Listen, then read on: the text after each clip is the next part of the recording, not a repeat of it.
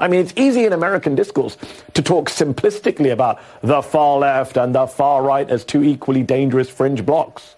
Elon Musk has done it plenty of times just in the past week. But here's the difference. America's far left wants to give us free healthcare and free childcare. America's far right wants to give us white supremacy and no democracy. And this asymmetrical polarization of US politics would be laughable if it weren't so horrifying. We are living through an unspeakably dangerous moment. The pro-QAnon, pro-neo-Nazi faction of the Republican Party is poised to expand dramatically come the midterms. We're just 2 years away from Donald Trump very possibly re-seizing executive power. If that happens, we may look back on this past week as a pivotal moment, when a petulant and not-so-bright billionaire casually bought one of the world's most influential messaging machines and just handed it to the far right.